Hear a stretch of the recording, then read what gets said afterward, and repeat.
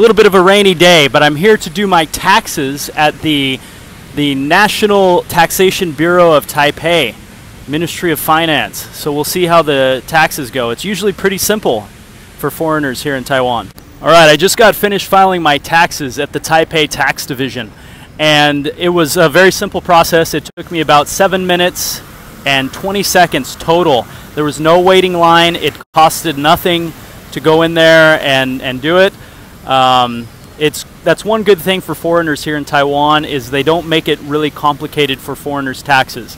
I guess if you owned your own business or something, it might be different, but if you're just working in Taiwan, it's very simple. And comparing it to the US taxes, which are one of the most complicated tax systems in the world, it's quite a lot different. But I still have to file taxes in the US too, so now I have to file taxes twice.